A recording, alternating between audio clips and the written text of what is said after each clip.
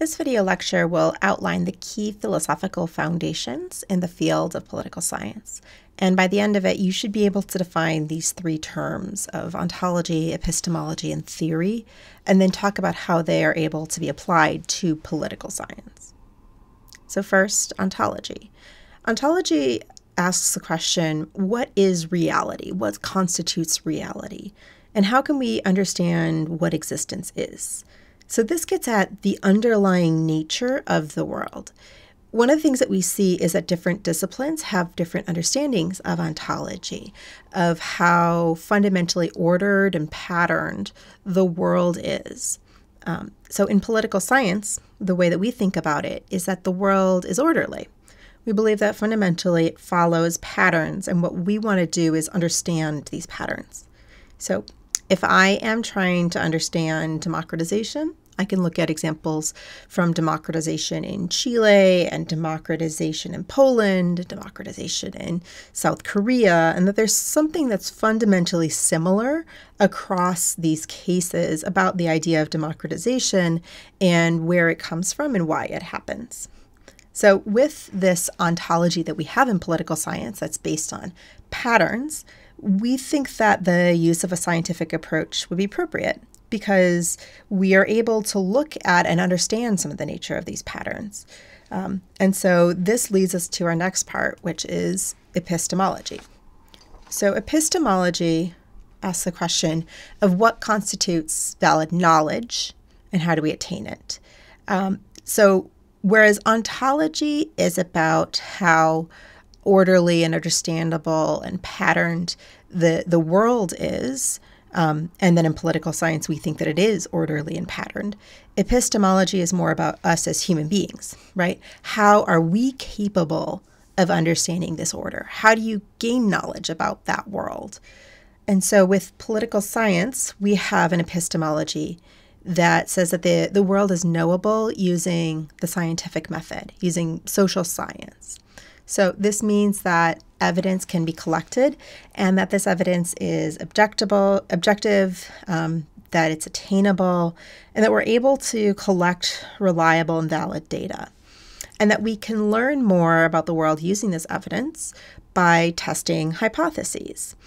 So using a similar process as you would in the hard sciences, we can develop and then test hypotheses about social and political behavior. And so we're able to learn more about the world in this fashion.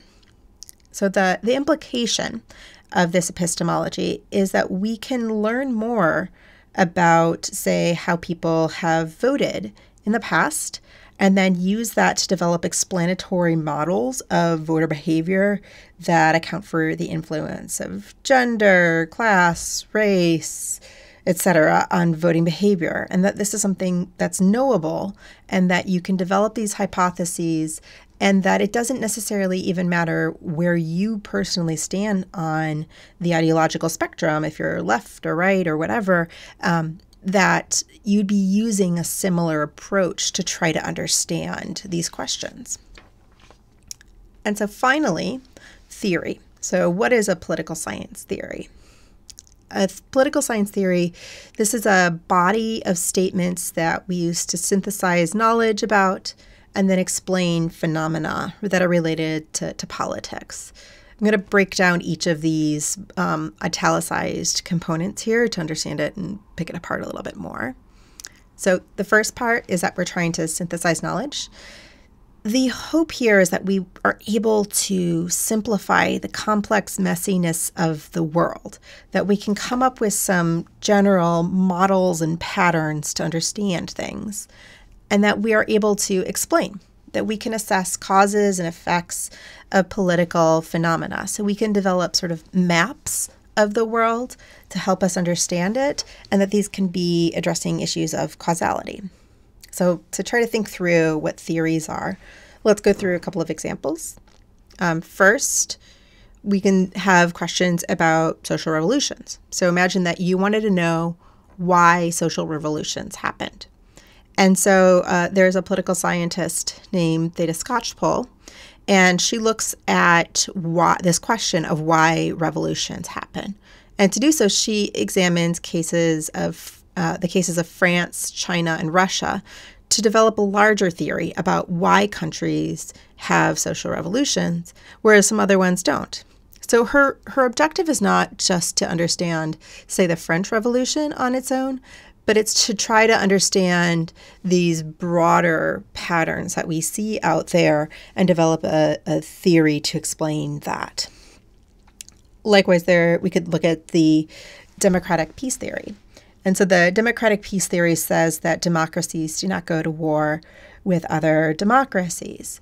And so if you are looking to assess the democratic peace theory and develop this, you're not just going to look at one democracy. You're not aiming to say, understand why does the United States go to war with certain countries and not others.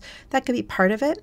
But the underlying idea is that you're trying to explain this broader question about democracies overall.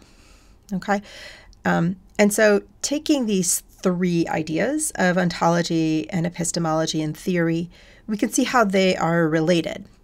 So our theories are based on the ontology and epistemology that I laid out earlier on, that we think that the world is orderly and that it's knowable, and that we can develop explanations that are based on that. And then we develop that through the scientific method.